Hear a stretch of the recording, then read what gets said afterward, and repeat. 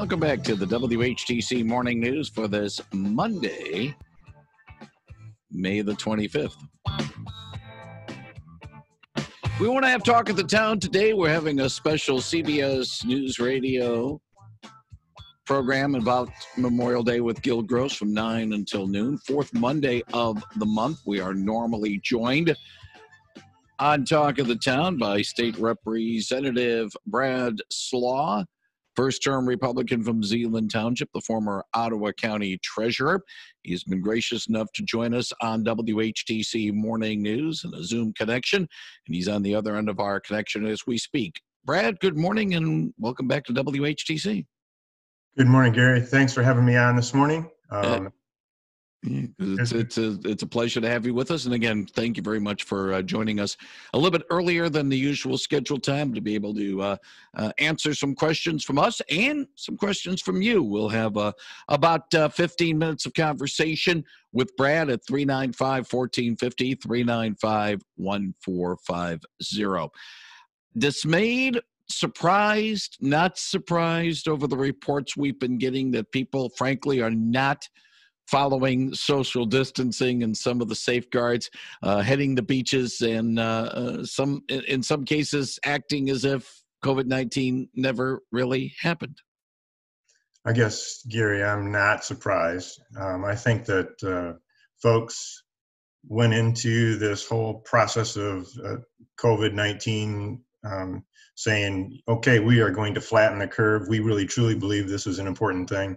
I believe that many of those folks feel like, okay, we've flattened the curve. We did that. The hospitals are in good shape.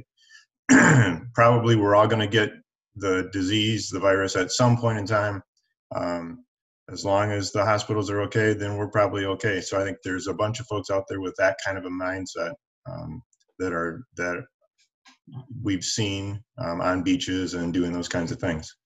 And of course, the concerns about a second wave is what has led many to say, got to keep the restraints in place. But you and other members of the Ottawa County delegation to the legislature, Jim Lilly and Luke Meerman in the House and Roger Victory in the Senate, have told Governor Gretchen Whitmer Ottawa County is ready to reopen. This was written almost a week or so ago, but it has not happened yet, and it doesn't look like it's going to happen until the middle of June at the earliest. Again, not surprised, but then again, disappointed too about this. Yeah, I guess I'm not surprised. And I think, it's really important that as part of that memo, we believe that we can do it with safeguards put in place. So do I think that every church ought to reopen and every member ought to come back to worship all at once? The answer is no, I really don't. I think we need to be smart about how we do this.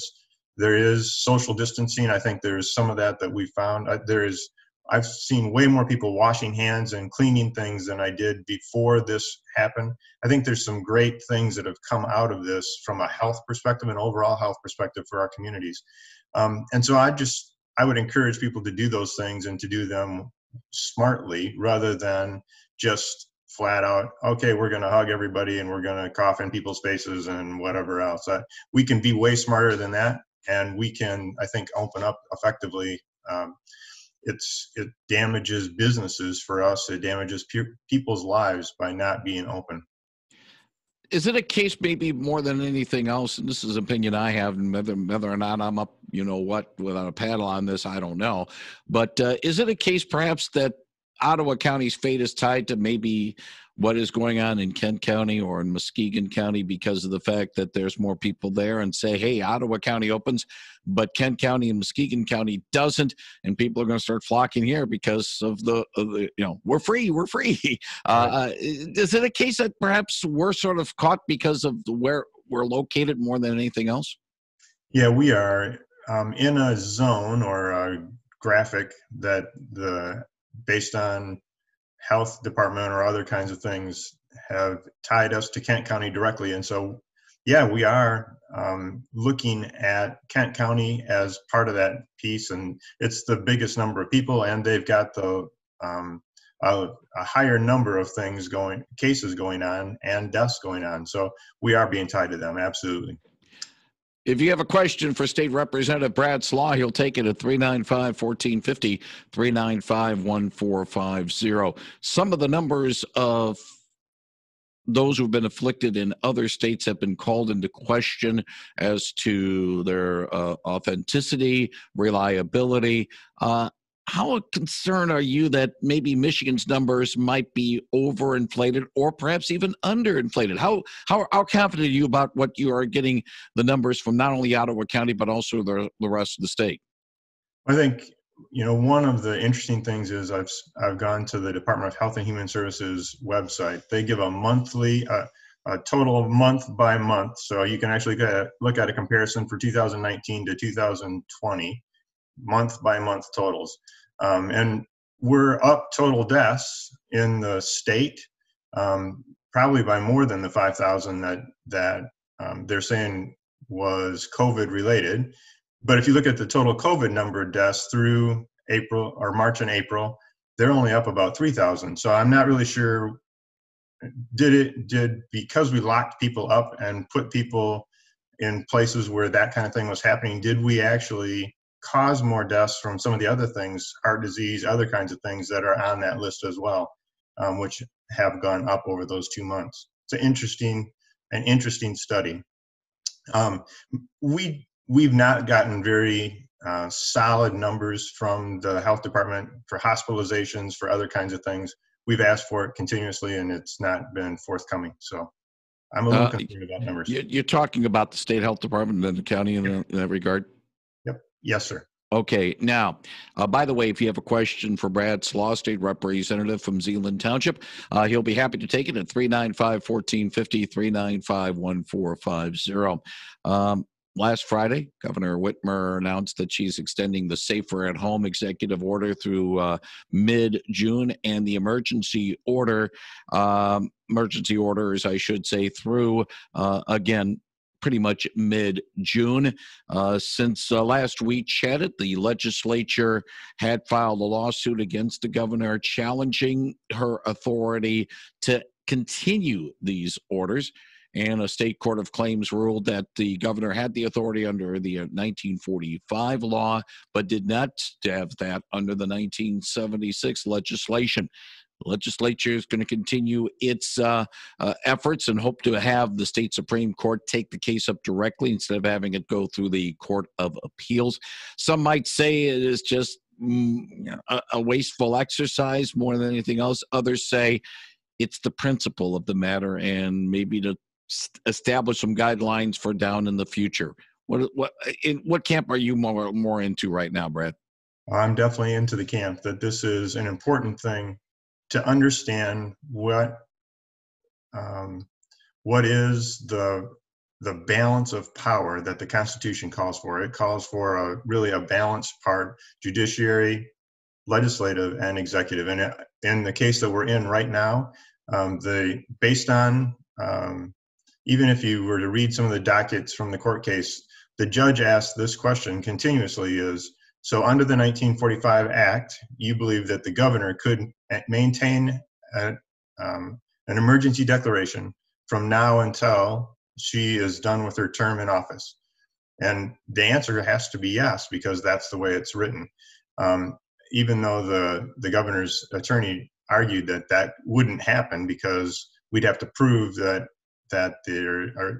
it says that you're supposed to be able to show it by numbers, and so they would not do it. But the answer is the governor could maintain this forever, and that's just not a healthy thing. We really need the legislature to be able to be involved.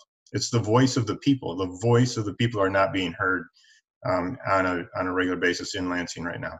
Some might say change the law. That's easier said than done, especially in divided government. And frankly, and this is the thing I've been saying, if the people want this thing to change, they're going to have to change it themselves, because any law proposed by the people through a petition cannot be vetoed by the governor. We saw that under the Snyder administration. This might be the way to go to maybe make the amendments on the 1945 law. And I would totally agree with that. If the people rise up and say, you know what, this is really important to us,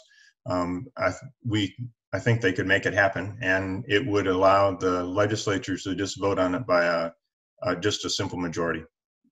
395-1450. I have a couple more minutes left with State Representative Brad Slagh. As a man who knows numbers, the former Ottawa County Treasurer, this next subject certainly is up your alley. The big concern right now, the budget shortfall. It is substantial. We're looking at $3 billion from the last estimates for the rest of this year, and another $3 billion or so for next year. That's just rounding out the figures. Some say the legislature needs to get into acts on this meeting immediately to get this taken care of. Can you express the sense of urgency there is right now about dealing with the budget because of the fact that these shortfalls mostly due to the COVID-19 situation? Yeah, so because we have not been spending money, because there are no taxes being generated in businesses and that kind of stuff, gas taxes are down, sales taxes are down. We're definitely going to see an impact on schools and local government units as they don't get the funding that they're used to getting. That $3 billion, north of $3 billion for this year, needs to be cut, and we've only got roughly 6 months to take care of that. So how do you cut what's got to be paid out over the next 6 months, and where does that come from? And there's all kinds of discrepancies about that. One of the interesting things is when a deficit is going to be discovered, the treasurer, the Department of Treasury, is supposed to communicate that to the governor. The governor is supposed to communicate that to the legislature. At this point in time, that's not happening. It's an interesting thought. Is it because we really aren't in deficit, or we aren't really sure what that should mean to us?